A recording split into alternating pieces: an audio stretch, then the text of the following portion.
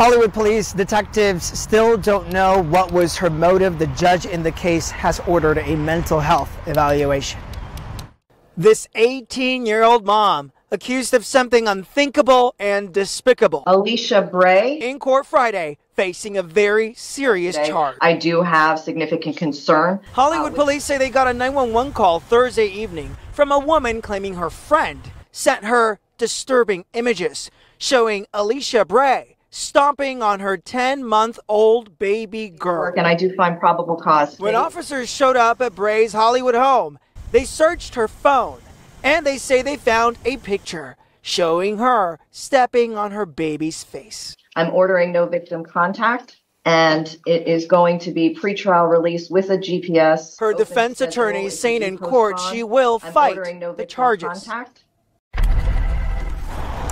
So Brea is being charged with child abuse with no bodily harm, and that is because fortunately police, when they inspected the baby, she was found uninjured.